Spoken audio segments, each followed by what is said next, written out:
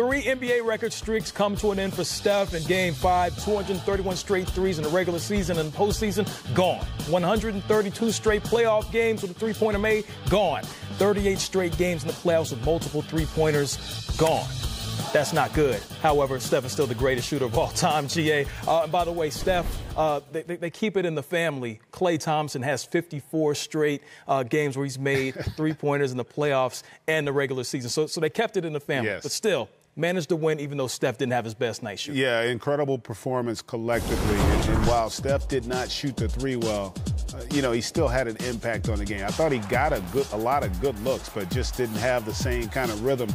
And you know what? He didn't have to, because this was a night where Andrew Wiggins kind of filled that void and was able to pick up the slack. But the hope is, if you're a Warriors fan, that he returns to form. And he's got some pretty good memories up at TD Garden with how he performed in that Game 4 performance. So you would expect for him to have the bounce-back game after this performance. 0 for 9 from 3.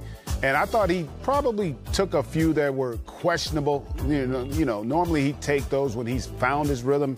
He just never seemed to get in sync.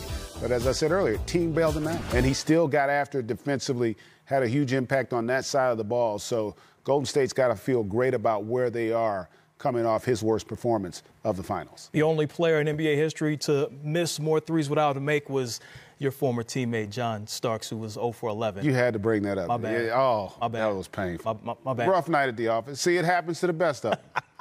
Listen, I'm sorry to bring that back up. You probably should